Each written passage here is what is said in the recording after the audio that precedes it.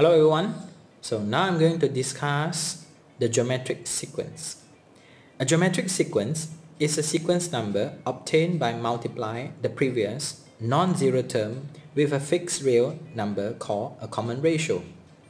If the first term is a and the common ratio is r, then the geometric sequence is the first term will be a, okay, followed by multiply the previous non-zero terms with a fixed real number, meaning that multiply with r, so we have ar, followed by ar squared, and so on, ar cubed.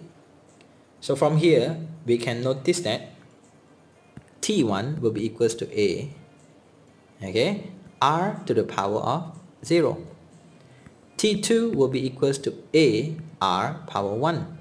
T3 will be equals to a r power 2, okay, and followed by the next one, T4 will be equals to a r power 3. So meaning that if let's say Tn minus 1, we will have a r n minus 2, because we can see that if here is 4, here will become 3.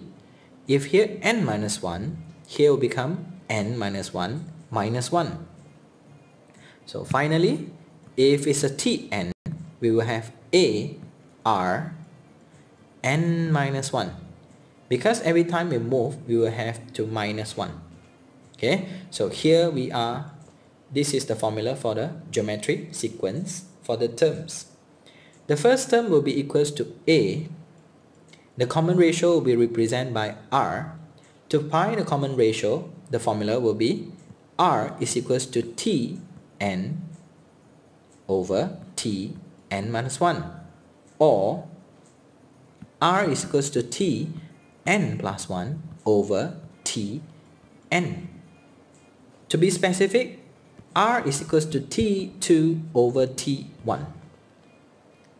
So do remember, the common ratio can be a positive value or a negative value. It can be a positive and a negative value. So here we are, and thanks for watching.